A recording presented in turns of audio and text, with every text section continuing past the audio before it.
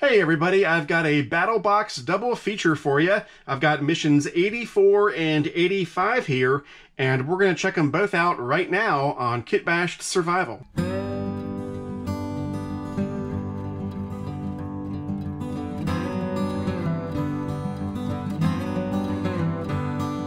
Yeah, so I was out of town for a little bit and I got behind in my Battlebox review, so we're going to do this double feature. I've been thinking about canceling Battlebox, but I haven't yet. We'll see what happens in the near future, but for right now, let's go ahead and open up Mission 84 first. And of course, as everybody knows, Battlebox is a monthly subscription box service, survival and tactical gear delivered monthly. And the gear inside is vital for survival. That's why I get it, because I couldn't survive without it.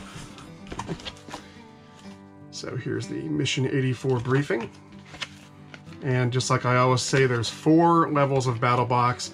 There's the Basic Box, the Advanced Box, the Pro Box, and the Pro Plus Box, which is the Knife of the Month. So it looks like there are 3 items in the Basic Box for Mission 84. The first one is an inflatable seat, the Climate V seat. The perfect sitting pad for everything from sports games to camping. Engineered for real comfort. I think they've given me some Climate stuff before in a previous Battlebox. I want to say it was a sleep pad rather than a seat. Yeah, so there it is. It's pretty big, actually, compared to most sit pads. The ones that I take backpacking are made by Thermarest, and they're a little bit smaller, and you know, the goal is to have them be as light as possible. This is probably a little heavier since it's larger, but it's very nice. Climate V seat. And here's where we inflate it. And I'll go ahead and inflate it. And there it is. Not bad. Got the nice little V grooves for your butt. It's got one of those old school inflator valves where it's really basic. You unscrew it, you blow in, and then you try to screw it back and tighten it before it deflates. The more modern ones that you see on high-end sit pads and sleep pads and so forth will have a special valve where you can blow in but nothing will come out. That's what I have on my Thermarest, oh, what's it called? A Thermarest Z-Lite or something like that I take when I'm camping. But yeah, it's nice. I mean, it'll do the job. All right, then we've got the next item in the Basic Box. Let's see here if I can find it. Yeah, here it is. Okay, the No-So Repair Patch. So Battlebox repair patches, you know, for your tent or your sit pad or sleep pad or anything like that. Not the most exciting thing in the world, but these things do come in handy when you're out in the field and you get a hole in your sleep pad or your sit pad or anything like that. So always good to have. I'll put this in my gear repair kit.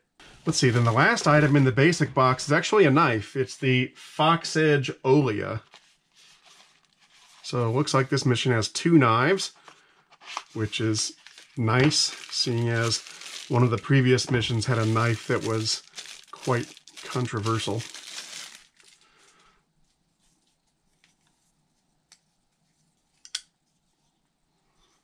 Yeah, it's not a high quality knife. That's why it's in the Basic Box. Let's see what the price is. $29.95. Yeah, I can believe that. It's not anything fancy at all. You know, a good utility knife, just a beater.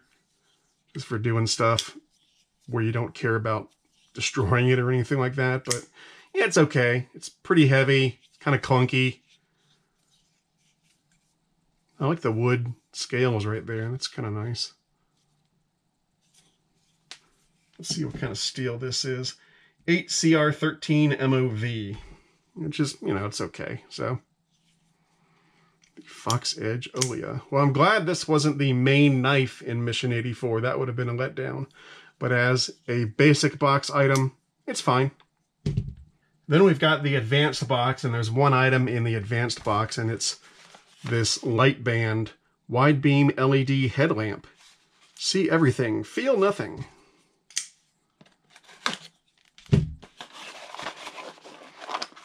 You won't hear me complaining about a headlamp. I can always use them. They're nice to have in survival kits. Although usually what I do is I go out and buy really cheap ones at, you know, Home Depot or Walmart or whatever, just to have headlamps and survival kits. But this one's pretty fancy. The price they have on it is $49.99, so 50 bucks. Now it's got this big, huge power pack. I'm not sure what that's about. Let's see. I'm hoping you don't have to wear this when you're using it. Let's see. It's the USB-C plug here. Right. Okay, you do have to wear it. Oh boy. I'm not a big fan of clunky headbands like this, but oh well. I mean, they have this nice streamlined light here that's low profile, and then they got this big old battery on the side. It's kind of funny. There we go.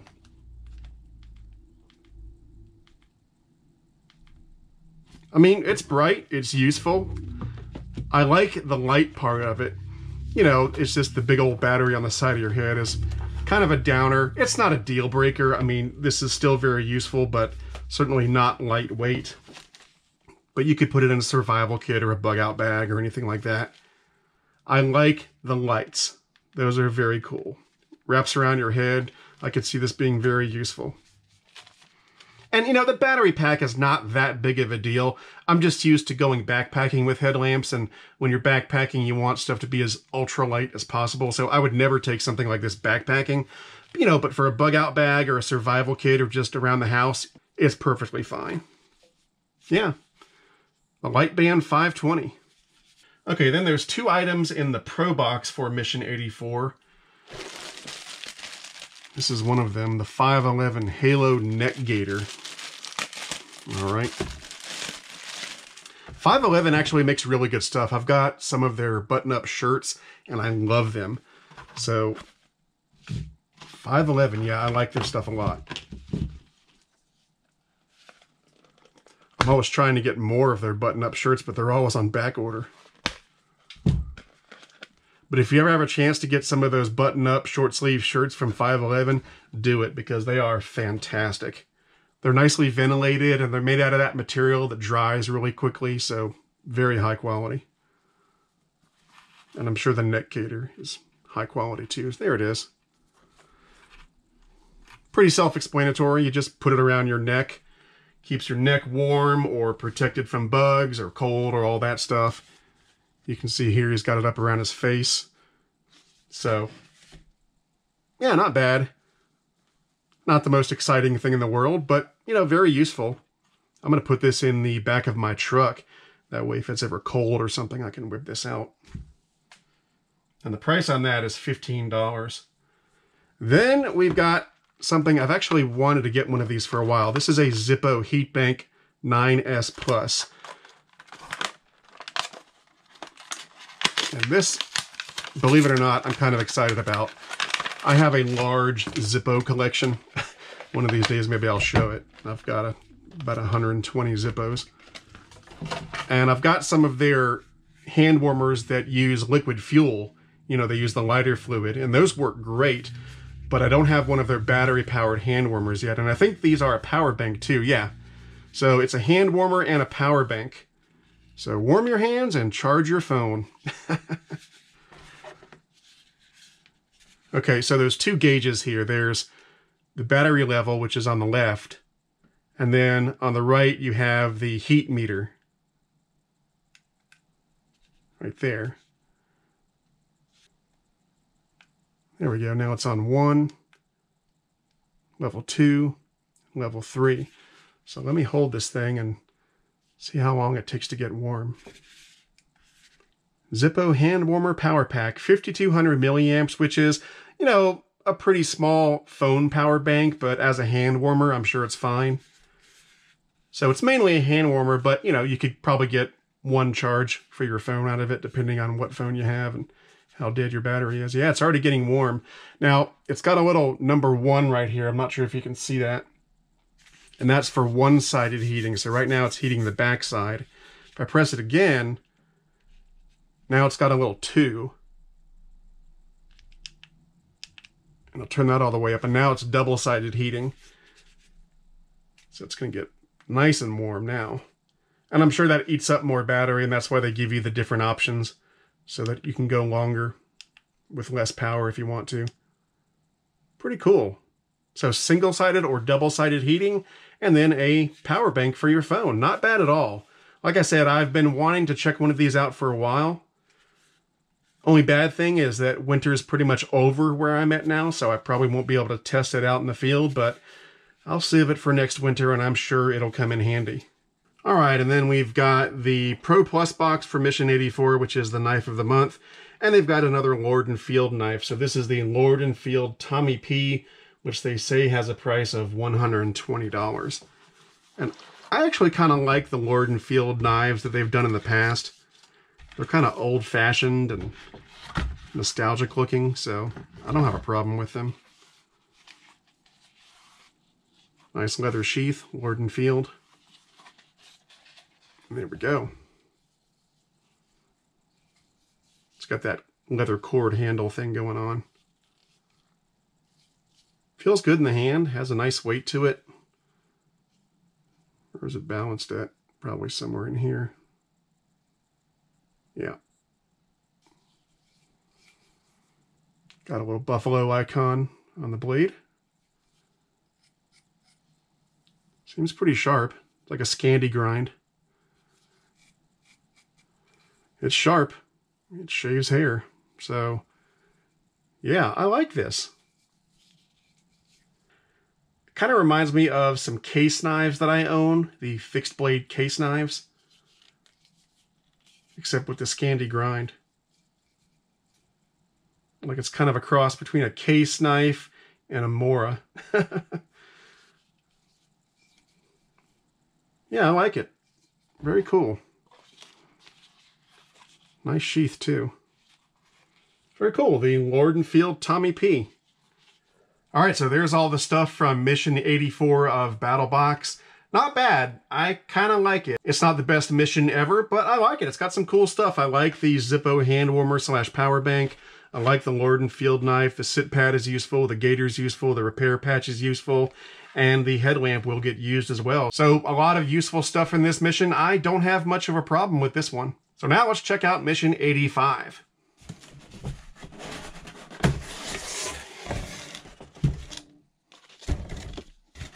There's the mission briefing. Alright, so it looks like we have 4 items in the basic box for Mission 85. First one is a storm safety whistle.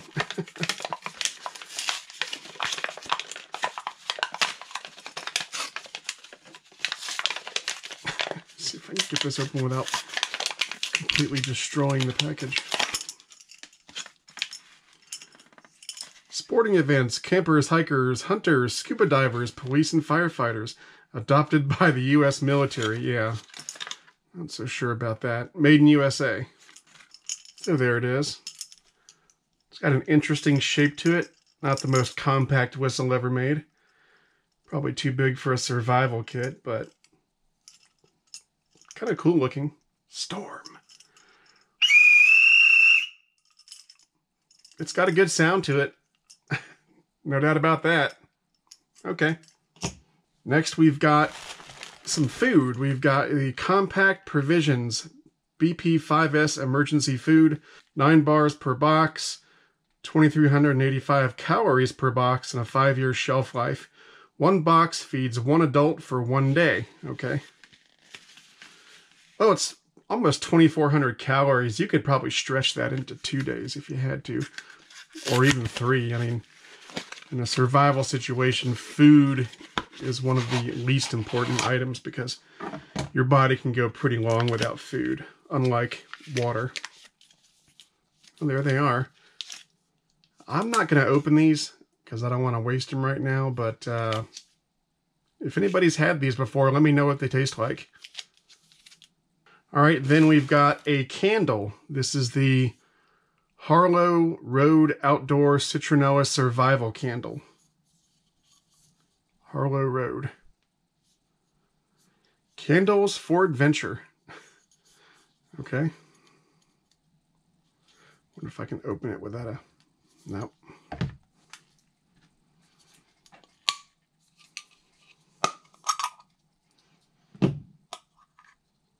And there it is. Pretty self-explanatory. A survival candle. Hand poured in Oregon. 4-ounce soy bug repellent candle. Okay, cool. Can't ever have too many candles. All right, then the last item in the basic box is the My Medic Billy Band bundle. Okay. So we've got some assorted sizes of these Billy Bands. Let's see what the mission briefing says about these. My Medic has created the simplest, most efficient way to carry your tourniquet for quick access. The reliable design is super affordable and unmatched in terms of rapid deployment and effectiveness. You can also use these Billy Bands for attaching other gear like flashlights, chem lights, knives, comm equipment, ferro rod, pretty much anything to a MOLLE-equipped surface. Okay, so yeah, they're basically just bands for fastening stuff to a MOLLE-equipped surface, including a tourniquet. I think that's what they're meant for, but you could obviously use them to carry anything. Just to fasten anything to the outside of a pack. Not terribly exciting, but kind of cool. All right, then we've got the advanced box, and we've got one item, and it's this. The Solar Inflatable Light plus Mobile Charging by Lucy. Okay.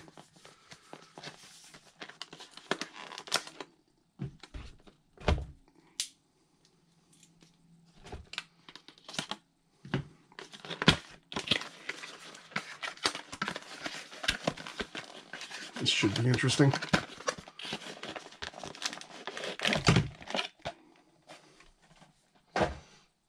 There's the charger cable.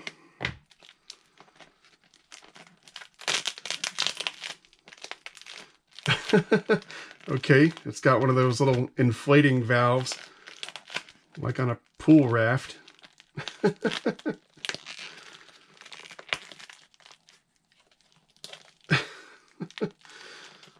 Okay, this is interesting.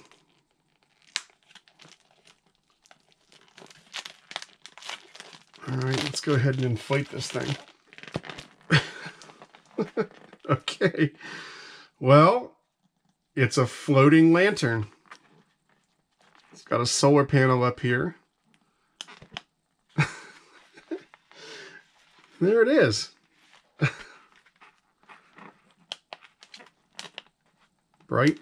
Brighter, flashing, of course.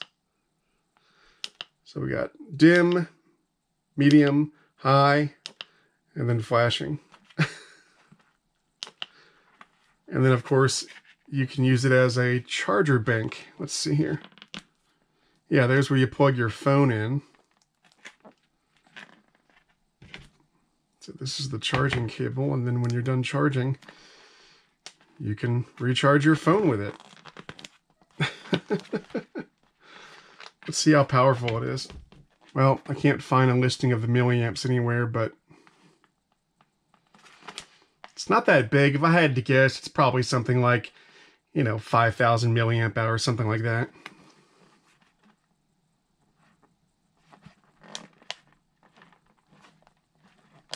Oh, there's the battery level indicator right there. It's kind of cool. It's quirky, it's weird, but it's kind of cool. I mean, it's lightweight. Could probably take this camping. It's got 2 handles. And a button there so you could wrap it around something like a tree branch or whatever. Yeah. I kind of like it. It's different. Very cool. All right, then we've got the Pro Box. And in the Pro Box, we've got what looks like a first aid kit. This is the My Medic Trauma First Aid Kit, or TFAC. Has a price of $82. Okay, so it's got the rip-away thing like a lot of these types of first aid kits have. You can attach it to a pack with MOLLE webbing, and then when you need it, you can just rip it off. You don't have to bother with unbuckling it. Gives you fast access.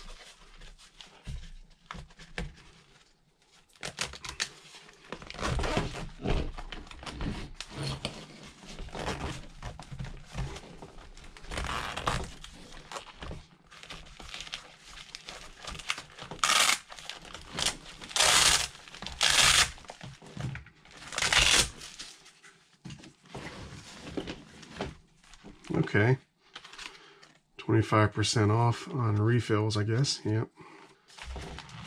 All right, we've got an emergency pressure bandage, 4 inches by 60 inches. Always good to have one of these. We've got a marker.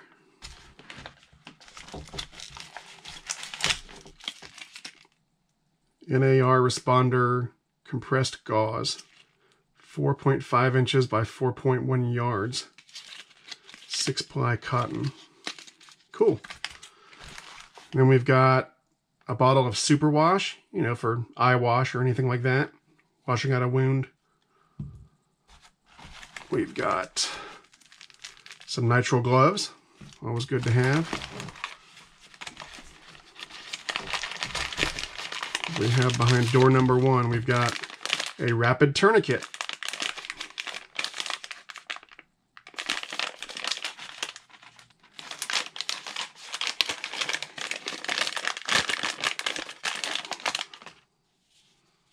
Oh, this is like one of those rats tourniquets that I got in a previous Battlbox mission.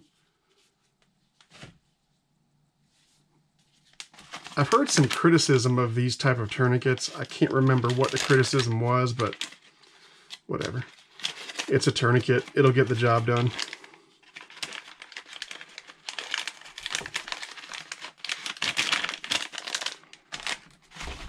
Okay, behind door number 2, we've got a CPR shield. This is so you can give them CPR and not get your mouth all over theirs.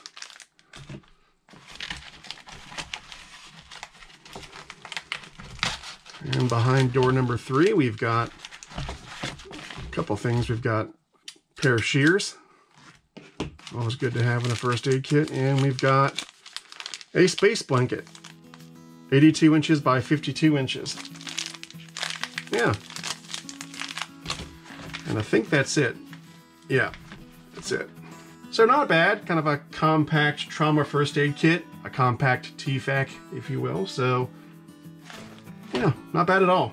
And while I'm repacking this, let me point out that this is not a standard first aid kit. It's a trauma first aid kit. So that's why there's no band-aids or an antibiotic ointment or anything like that. It's not for cuts and scrapes. This is for serious trauma kind of stuff. And then lastly, we've got the Pro Plus box, which is the knife of the month. And for Mission 85, it's the Woox Thunderbird Axe Signature Edition.